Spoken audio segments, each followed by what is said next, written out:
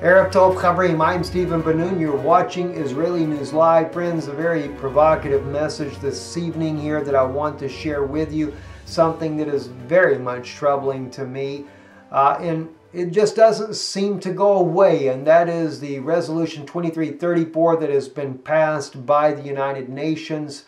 And of course, today in a broadcast that I'm on weekly with Hebrew Nation Radio called Flashpoint, while I was speaking about this whole issue about the United Nations and what they are doing and what's going to happen on January the 15th, I was sharing with Bonnie Harvey, who I'm on there with, about this information here, and suddenly just the power of the Holy Spirit come upon me, and I recognized another parallel in the story of Esther. I've done many teachings on Esther, and Esther has a fantastic parallel, biblically speaking. But suddenly I begin to realize that Barack Hussein Obama, the President of the United States, is a clear type of Haman, the very man that turned against the Jewish people, who got authority from the king because he had the king's ring, he had the king's signet, and what he did, instead of helping the Jews, he ended up signing their death warrant.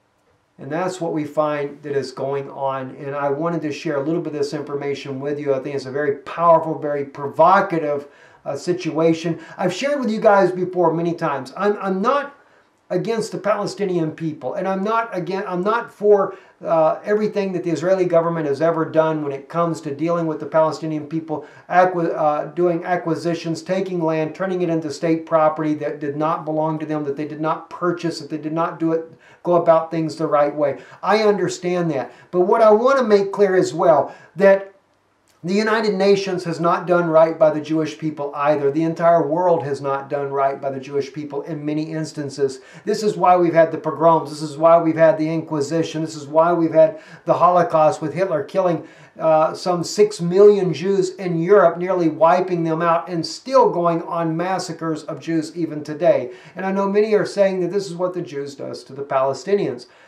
Not all Jews are like that, and I want to make that clear as well. But what is happening today, when we see Resolution 2334, that again is going to throw Jews out of the West Bank and divide Jerusalem and take the Jews out of Jerusalem as well. And then people are saying, but wait a minute, this belongs to the Palestinians. This is what they were supposed to have to start with. You have to understand, Haman is in the background working to kill the Jews. And that's what you've really got to watch out for this. But let me first share with you this quickly. All right, because I've already been through this several times, but I want to just say it in case it's the first time someone sees this video as well. In 1920, when the British Empire, they had already conquered in World War II, back in 1917, they had toppled the Ottoman Empire. They did use Arab help in the fighting and doing this as well, but they decided to create a Jewish state. And doing that Jewish state, one of the things that they did then was they had decided to make a called the British Mandate in 1920 to give the Jewish people their own homeland. Even Adolf Hitler was not for the annihilation of the Jews at first. He also wanted to send them to Palestine, as it was called. This is why they say the Palestinians of today, they say these are the true Palestinians. Well, the homeland for the Jews was called Palestine, and it was not intended for the Arabic people. And you have to understand as well, the entire region, including the country that is called Jordan today, all of Israel, West Bank, Gaza, there was less than 400,000 Arabs at that time living in this region. It was a very uninhabitable region. There was a lot of swampland, a lot of malaria. So a lot of Arabs did not live in this region of the world. Yes, you had a few people living in Jerusalem, but like Mark Twain said, it was a desolate area. Hardly no one lived there. Nobody seemed to care. All right, but what happened though? The British, even with their own mandate, with the League of Nations, which was basically the United Nations, changed their name to the United Nations later, all they've done was turn on the Jews, and they've divided the land for gain, as Daniel 11:39 has promised, and it was the United Kingdom that has done this over and over and over. So when they've given them this huge, big, beautiful piece of land, like the state of Texas, to be able, or not even the size of the state of Texas, much smaller than that, maybe the size of Alabama, we might say, to live in, that got taken away. It wasn't but 2 years goes by before finally the British decide to give to Hussein, his son Abdullah, 71% of the land they'd promised to the Jews. They give it to him to say, thank you for helping us fight in the battle against the Ottoman Turks. All right, well, that didn't go over too well. And 25 years later, of course, the League of Nations had changed names. They became the United Nations. Now they have this British mandate. And what does the British mandate do now? The British mandate, once again, of course, remember now, in 1922, they'd give the land to the east of the Jordan to the Jordanian Hashmonite kingdom. But then what did they do on the west side? That was all going to become the Jewish state. Well, the Jews were happy. They were getting something else. But in between 1922 and 1947, the Arabs began to say, don't allow the Jews in. Well, the British did what they said. They decided not to allow any more Jews in. They started cutting it back, didn't allow it. And during the 6 years of Second World War, they just decided to annihilate Jews and allowed no Jews to come to the Promised Land so they could allow illegal immigration from Egypt and other regions of the Middle East to bring more Arabs in to try to populate the area to stop Jewish immigration. Somehow, though, by the grace of God, the Jews made it in. 1947, though, they decided to divide the land again. So do you think that Israel really does trust the United Nations or any of these kingdoms, the British Empire? And believe me, Obama is nothing but another little puppet for the British Empire. It's no different. Nothing has changed. Only our history has been falsified for us. So yes, he is part of the British Empire, and Haman has the king's ring, and he has stamped it to, once again, divide up the land, like the British Mandate of 181 of 1947. But even then, the Arabs rejected it. They didn't want that. They wanted the whole thing, when it was all actually supposed to go to the Jewish people in the first place. So these things keep getting changed back and forth, back and forth. And so here we are now, and what do we have here in the month of December? Well, of course, John Kerry says they didn't have anything to do with it. Does anybody really believe that Americans didn't have anything to do with it? When you see that the Egyptians were willing to back off when Donald Trump calls them, but suddenly the Egyptians have a change of heart as well, and they go through there, and the one nation that could have stopped it from happening was the United States, but they didn't veto it this time. Why? Because Haman's in charge. And that's what the Lord revealed to me today, that Barack Hussein Obama, is a modern-day Haman. He has that ring on his finger.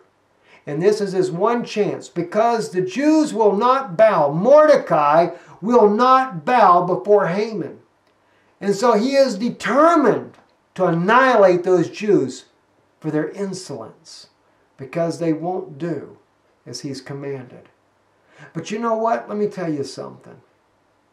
Esther is a type of the true believers of Yeshua. The believers of Yeshua that are actually Jews, part of the house of Israel, that live in the United States, that are willing to stand up, that are willing to approach the king, even if it means upon death, that they're willing to go before, believe me, Haman is not the king, but are willing to go to Yeshua himself and go before him in the presence of the Almighty and cry out for mercy for her kindred.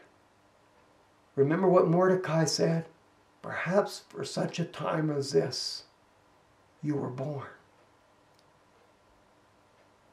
Maybe this is why the house of Israel that's been dispersed through all the world, but maybe part of that remnant, maybe part of Esther's own descendants are in the United States, part of the bride of Yeshua that have the opportunity to go into the presence of her king and cry out for mercy upon her people. They're about to be massacred. And don't think that Obama doesn't know what he's doing. And the funny thing is, Donald Trump has been elected president of the United States. And even though he's elected president, he can do nothing about what Haman's doing right now. Why? Because he doesn't have the ring on his finger. Haman does. And Haman knows it. And Haman is using that opportunity to do an evil to the children of Israel. Now, another thing that's very interesting in this whole scenario, in the month of Adar, is when Haman concocted his plan. The last month of the Jewish year according to the year that God first made the calendar with him. Nisan was the first month of the year, originally, when the children of Israel came out of Egypt. It was on the 13th of Nisan, that they were going to bring about the slaughter of the Jews. Isn't it kind of ironic that here in the last month of our Gregorian calendar, Haman abstains and allows a decree to go forth against the Jews with Resolution 2334 by the United Nations. And then what is going to happen now? 70 nations are going to meet on the 13th. Or excuse me, the 15th of January, the first month of the year, of the Gregorian calendar. To do what? 70 nations. Do you realize that when Haman did what he did, the province was to be sent out to all the lands to kill and to annihilate all the Jews? 70 nations now are gathered together to do exactly that. They will gather on the 15th of January in the country of Paris, France, to kill all the Jews. And the odd thing is, Haman refuses to bow down. He will not bow down. Excuse me, not Haman, but Mordecai. Mordecai refuses to bow down to Haman. And that angers Obama more than you could ever imagine. He figures he's the greatest king on the earth and that Haman, or that Mordecai should bow to him. But Mordecai will not bow. And because the Jews will not bow down to him, what does Haman do? Haman takes and builds a gallows for Mordecai himself. Isn't it interesting that they've turned against Netanyahu now? And what are they doing now? Inside Netanyahu's own government. Remember I said to you recently, Daniel 11, I think it's verse 24, 25, or 26, somewhere in there, where it says, they that eat at the portion of the meat of your food, of your table, that will be the one that will destroy you. That's a different prophecy altogether. But the thing is, they're making a gallows to try to hang Netanyahu on. When you look at this, that's what Haman's up to. But you know what? God's not going to let it happen. There's going to be an Esther somewhere in America. Not just America, but the bride around the world. I say America because in the case of America, you realize there's 70 nations, but Esther was married to the king of the top nation, the king of Babylon. And guess who's got the ring? Haman does. There's got to be an Esther somewhere that will stand for her people. You may not even know you're Jewish, but you love Israel. I'm not saying that you have to agree with all the political problems of Israel. I know that there's problems. I know there's things that need to be worked out. I know there's fairness that needs to be done to the Palestinian people as well. But believe me, the Palestinian people are being played by the Pope of Rome, who is the prince that shall come, that has come up strong with a small people. It has nothing to do with Haman, though.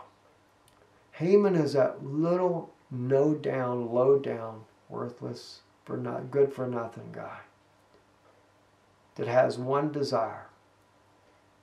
I've wondered, though, as a type, and I realize that really the king is Yeshua. But as a type, though, in this case here, isn't it interesting how Donald Trump,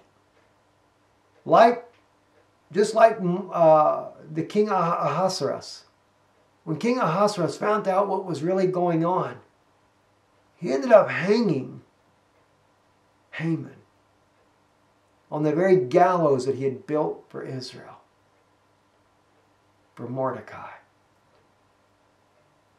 But what was interesting is once he realized what was going on, as he sold his own wife, There's nothing I can do. I cannot change the decree that has been made. And neither will Donald Trump be able to change the decree that will be made in France on January the 15th. Because even though he is elected the President of the United States, he doesn't have the ring. What might be interesting, Trump may end up arming those of Judea and Samaria. Wouldn't it be interesting if Trump doesn't end up following the same pattern that King Ahasuerus does? And the people of America, the believers of America, asking him to intervene on behalf of the Jews.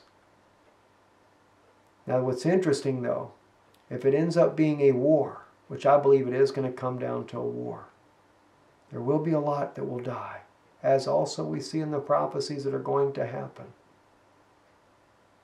But what's fascinating to me is to see that all these things that are happening here are lining right back up to the way it was 2,000 years ago. And Esther, someone has got to make a stand for the Jewish people. Because Haman is determined. He's bent on destroying the children of Israel. You know, the funny thing is, even John Kerry is only playing out that part. But the real Haman is in the White House. Maybe there's an Esther out there as a whole that will pray and seek the Lord, that might cause biblical prophecy to fulfill in itself. That'll be very interesting to see. We're going to be there inside in Paris, France, to cover this actual historic event. It's not a good historical event, but we will be there to cover it. The United Nations, where they'll be meeting the 70 nations, because I know it's going to pass. I know it will pass. Be praying for us. And we thank you for your help, and we do need your help to be able to cover this. But I think it's important that we bring to you as much as we possibly can, as close as we can get to this, and what actually happens, especially to see the reaction of the people on the ground, to see. I have a very funny feeling there's going to be protests there, both for and against. We may just see just how much the world is against the Jews, because they were back then in Esther's time as they are today. No difference. Only the time has changed. I'm Stephen Ben-Nun. You're watching Israeli News Live. You can visit our website, israelreturns.com. There's been some changes made there as well. I hope it's a blessing for you. But anyway, we'll be talking more about that. We're going to be loading up a very special broadcast, hopefully this coming week here, that we had with Dr. Stephen Pidgeon and Brad Huckins as well on the Sefer. And we've actually included a link for that on our website there. I think it's a very nice resource as far as to add to your biblical collection there. If you're into research, that's what I always say. If you're into research, I never say 100% on every book and its authenticity, but I do like it because they did do a very good work on trying to restore back those books that were actually part of the King James Version Bible back the 1711 or something like that. I forget the date on it now. My brain's in another area. But anyway, shalom. God bless you. Thank you for watching, and thank you for your support. I'm Stephen Ben-Nun, Israeli News Live. Shalom.